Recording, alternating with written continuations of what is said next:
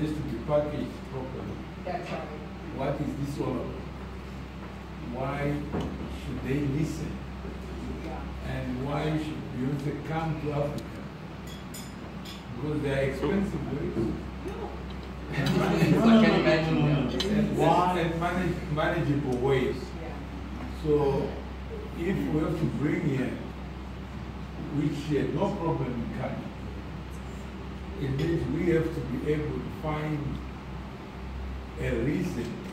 The only person who could bring artists, business people to South Africa without anyone asking for payment or for management was Nelson Mandela.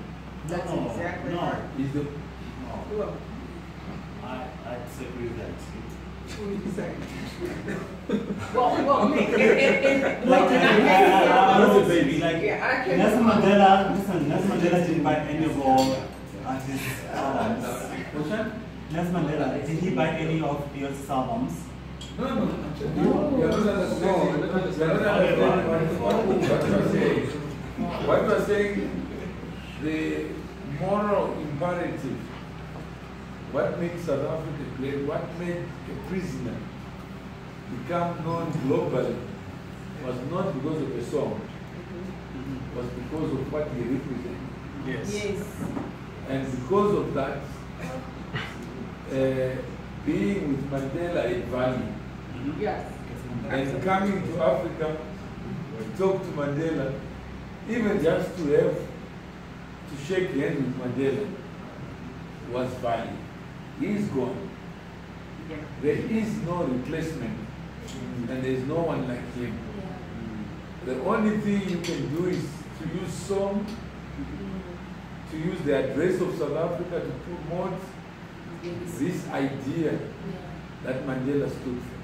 So that's what the songs are all about. It's about giving hope where there is no hope. Giving the next step of what to do when there is no obvious next step. So that's the song.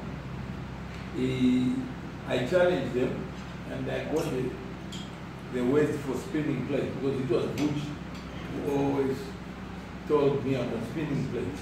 Yes. And nothing after his death is being done to connect all these dots. That's and that's the issue.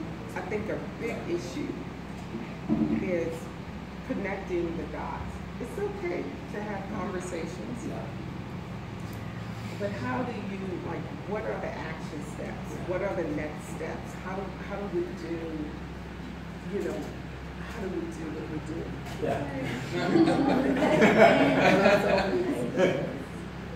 You see, that's it.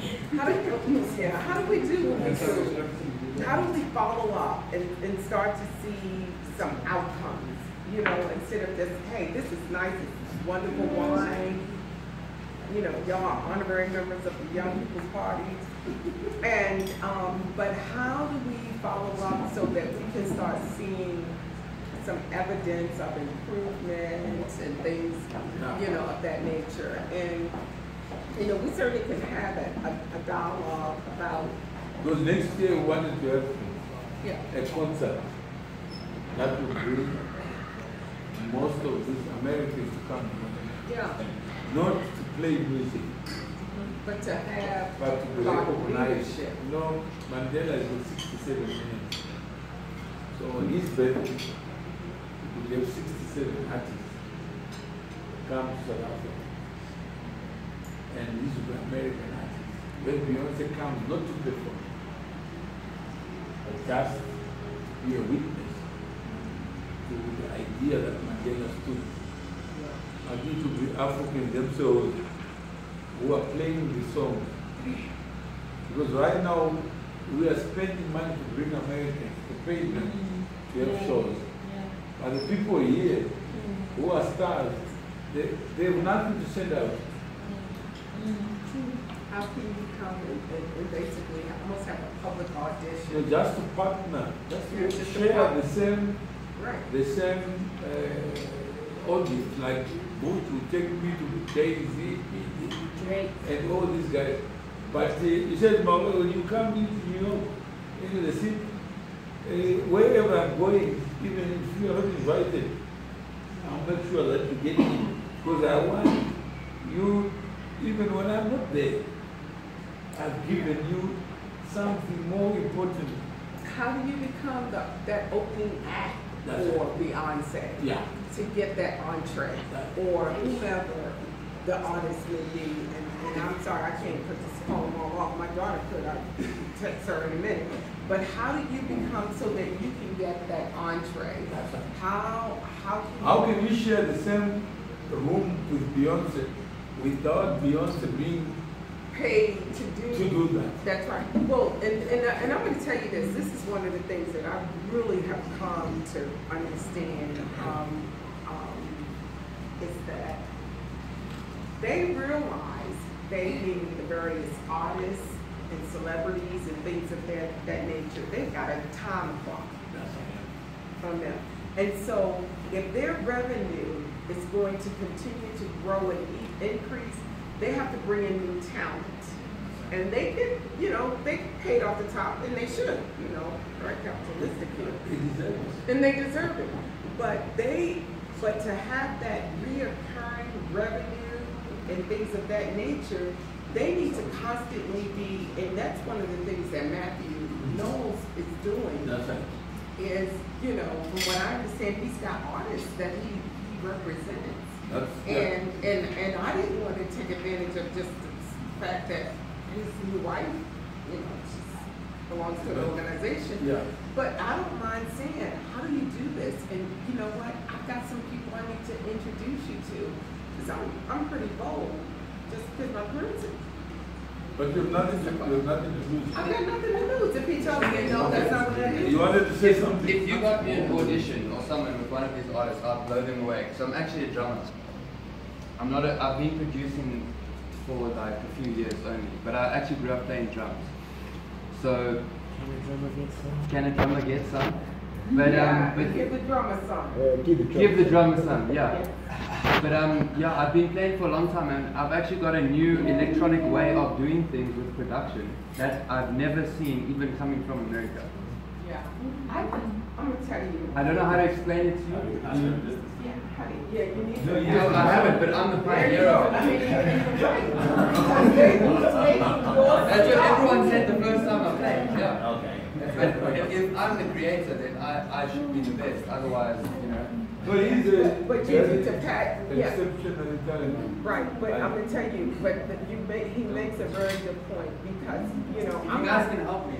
Yeah, I'm not in the entertainment industry, but I've got people that I can get to help to support you and It's just an audition, basically. Yeah. So, Yeah, but that's next. Next. Hi. Hi. I'm Scott. Yes, and everybody in the US is trying to look like you and get your bread. Yeah. This is it. I'm too including my daughter. I go by SK. I'm an artist as well. I'm new in the network. I met the guys actually last week. We were performing right here. Yeah. But I have a history in economic science. I studied at Wits University. And then when I left Wits University, I went into working in banking. And from banking, I got out and pursued business under Genius Synergy and art history, because Oscar Wilde said, life imitates art. So we believe that by making art that is conscious to people, we can reach them and change all parts of society, even business industry, just by connecting with people using art and using something that's easy. It's a language, it's not one of the dialects that we speak, it's just music or art, expression, to change, to conscientize people about why and how we're here. So we are part of this movement, and under the space we have a creative space, so we try and look at the space that we're in as young people and innovate it the best way we can and affect it the best way we can. So currently we're working on a transport app, and this is a mobile app for low-cost transport, for people who use low-cost transport to understand their surroundings, their infrastructure. the argument is that everybody already knows how to use it, but people are not technologically savvy. And to allow people to engage with something that they already know in a technologically innovative way introduces a new conversation for people. It gives us a new platform to distribute music, for instance, that doesn't need the traditional channels of radio, of A&Rs, etc. We can reach people directly by being on their phones, because that's the new language today. Everyone, it's the extension of arms, the phone. So that's just one of the projects, building an app that we're involved in Genius Synergy, but primarily we do art, and we try to conscientize people with art. I was in Italy in June performing on Mandela Day, and I was rapping in Zulu to Italians, and I couldn't believe it, but they enjoyed it. So it extended my knowledge of how people are actually malleable to art. It's not about what specifically you are, more than that we are all one essence connected. And being different people allows us to have an individuated expression towards each other, to just learn about each other. So in the art, we try and push this concept and get to as many platforms as possible to perform, which is why I'm part of the movement All Lives Matter as well, and I'm helping out where I can. So that's what I'm doing right now. Yeah. So just a question. Yeah. And I just talked about again that analogy regarding All Lives Matter and what it means in the U.S. Because and I'm just being very open because y'all are family, right? Y'all are my children, and my sons and daughters. Okay. When I say children, because y'all could be my sons and daughters. Well, I'm 27. I think I'm exactly the age that is. You see what I'm saying? Yeah. You see her? Yeah, like a mom. We're trying to organize something. Yeah, trying to do an organized marriage for this one.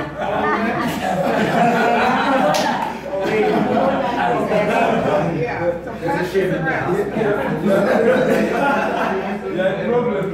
Yeah, that's exactly what you got to be able to take care of her, because she's got these things. Yes, ma'am. You need dollars. Yeah, right, in US dollars.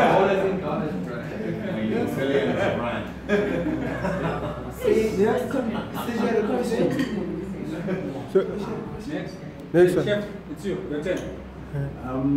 Yeah. I don't have any questions. I'm just here to Introduction, yeah. Hi, my name is Mbu. 9 to 5, I'm a media strategist. And then yes, I'm a media strategist. On weekends and after work, I cook because I love it.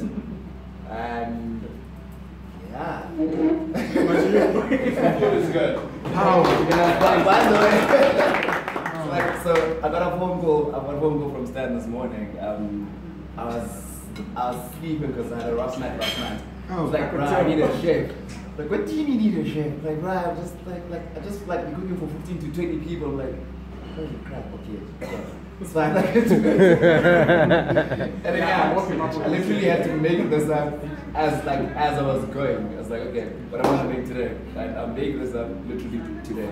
That's amazing. Amazing. Thank you. You see the spirit. Yes. This morning, he didn't know he was going to be a chef. Yes. I didn't know I was gonna be today's chef. I didn't know. Not that shit. And I know we had an audience. He didn't know he was going to be. You called me at 10 o'clock. Like Bush always said, you are a soldier. So you are always ready. You are always ready to fight. Yes, I am indeed. He's ready to fight, yeah? Yeah. I'm ready to learn. Okay. Okay, good evening, everybody. My name is Rodney Mushanga. Rodney? Yeah, Rodney. I'm originally from Zambia. I stay in the Eastern. Where did Where you in the get East Rand? Rodney from, Yeah, Rodney? man. That's not her. My dad is a raga fan, so he named me after one of his favorite raga artists. And I do music. I'm also an entrepreneur, and I'm part of the 1873 movement. And I'm happy to be with everyone here tonight. And I just wanted to ask one question, if that's possible. Yes, you got one question. Yeah, I wanted to ask, like, in terms of the USA, like, what's popular there? And in terms of what you've seen here in SA so far, what do you think, besides the field that you're in, what do you think that's popular there that can work over here in terms of business and pop culture?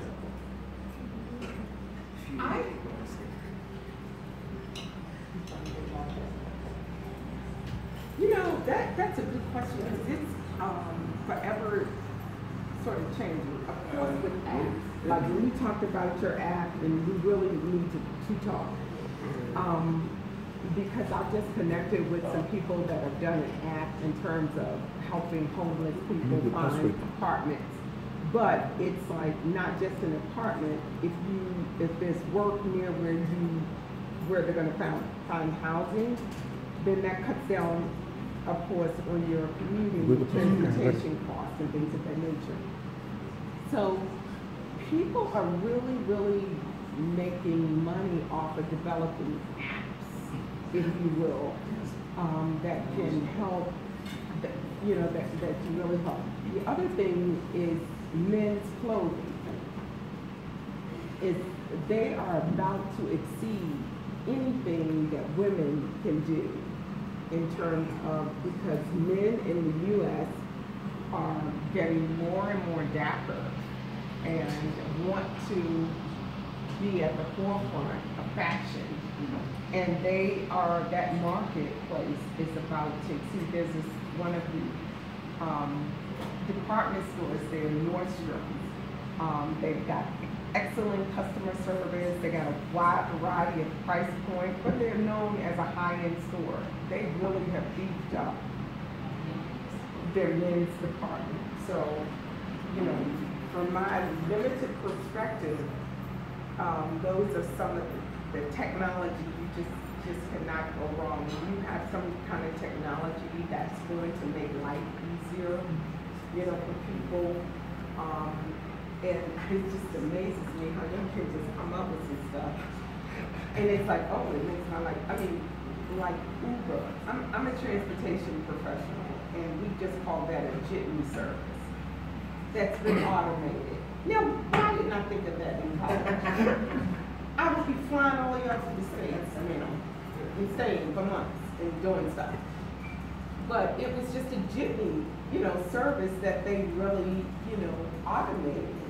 So when you come up with things that people have been doing forever and then can simplify them with apps, that's where it is. Thank you. Okay, next one. Hey. Hi, How everybody. are you? Fine, thanks yourself. Good. I'm amazing. Yeah, sure. You look great. I like the African. I did a picture. Yes. My name is Fred Angasisiye. My name is Fred Angasisiye. I'm half Zambian, half Tanzanian, South African raised. I'm a multimedia designer by profession and musician by night. I did the vocals on Spinning Plates, Yes. song that you like. Yes, that I love. Yeah. I don't like it. I love it. Okay, that's good. And I'm also an aspiring entrepreneur. In the tech and media industry. My friends and I are working on an app as well. It's called Peace Jobs. So here in South Africa, when people sometimes on the streets in the corner go out there and they look for jobs, like just quick jobs, day jobs you can help people with, like mowing the grass or painting, that kind of stuff. And we're working on a way of like maybe connecting them with people who need those jobs and doing it more in a technological savvy way, maybe starting out with a lot of this stuff. So we're working on it like that. And it's all that. I'm gonna design the app overnight. Patent is already, So and just part of also the 1873 network. I'll go next one. We're working on the All Lives Matter album, and it's basically my story or some of it.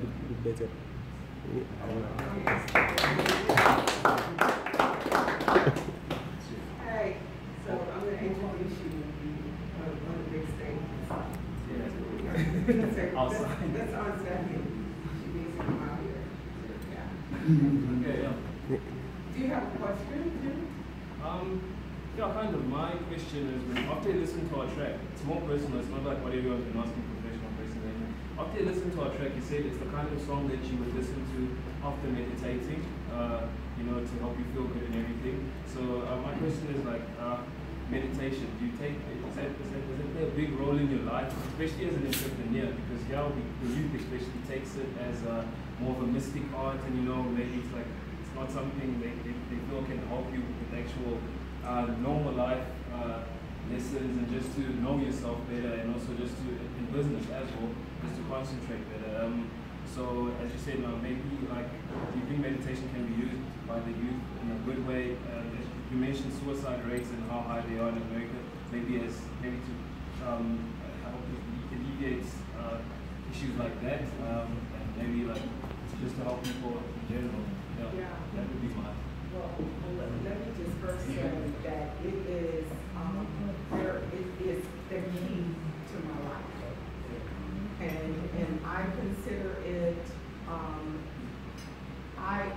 It's not like just the single time period with me and the Creator, because I'm with the Creator all day, 24/7. Okay, but it is my time to focus on what the Creator has for me to do, and I need that 5 o'clock in the morning. I like to call it easing into my morning, and so that's very important, very, very much important to me. I always say to people, you know, you don't need to talk to me until after I talk to God, because that's ugly. Otherwise, it really could be. And so it keeps me calm, it paces me, it guides my day, it gives me the wisdom, and I have a spirit of discernment. I come across a lot of people, and I thank God, you know, for it. You know, I was born and raised in a Pentecostal church, so for anybody that understands that, they kind of know what all of that means. So it's very, very much important. But I always like to, as I not even end my meditation, because I think it goes on for me, but when I start to move into the next phase of my day, I like to go into it upbeat, and that is like, you know, once I stop to hear that song come on, to me, and y'all can get it, y'all can send it to me, it is going to be, you know, part of it, and so, yes, we really do need to take that time, you know, be it 15 minutes early in the morning, be it, you know, an hour, be it whatever the amount of time that you have. But if you are in a perpetual state, you know, as the word say, pray without ceasing, and that could be, I'm on my way here, you know, I don't know what I'm going to meet or greet today, but I need your guidance to help me, to give me the wisdom that I need, you know, give me clarity and understanding. You know, Holy Spirit, give me a fresh anointing so that I may respond, and then to you be the glory. Not me, but to you be the glory for the great things that you have done and created, you know, using me as a vessel to do so. So that time is so, so, so important, you know, to me. And I have been doing it a very long time, you know, in my life.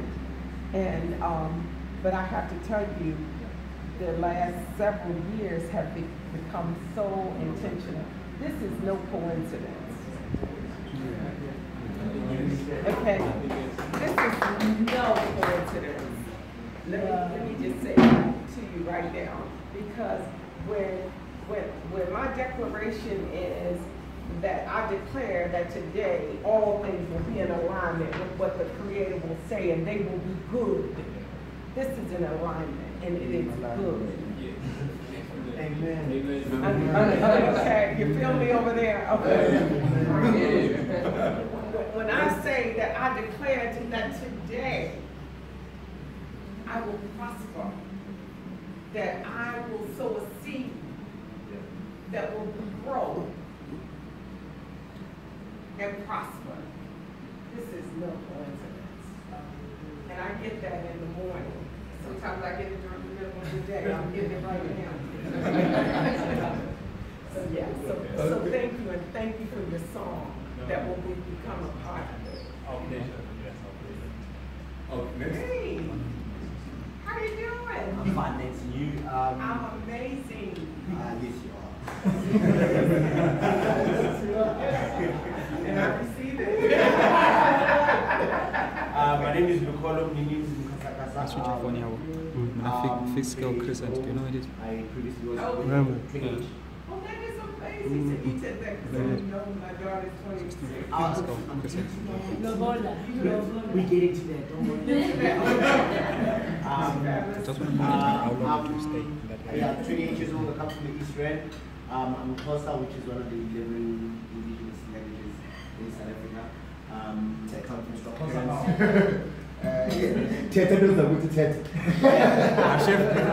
And I don't really have a question. I just want to say welcome to the country, and I wish so many more people from where you come from can engage into the kind of things that you do, because not just South Africa, but Africa as a whole is in need of such initiatives, is in need of such people that come to be able to come and uplift us. We can teach you guys a couple of things. Yes. You can teach us so many things as well. So thank you for that initiative, General. And tell your daughter, say hi. What's her name? Like, I had like cows in the Eastern Cape. You know, like we got the whole Lobola thing happening in Africa. And yeah. Danielle Rachel. That's her name. Danielle Rachel. Yeah, you text her. I'll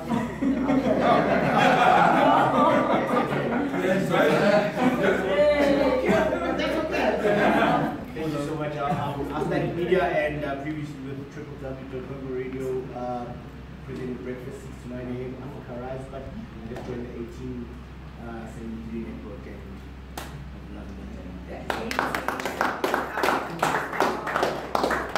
Thank you. Let me just a question, and if you guys don't mind, because what has been, I was on a bus from Sun City back here, and I just saw, you know, the shacks on the side of the road where people are living.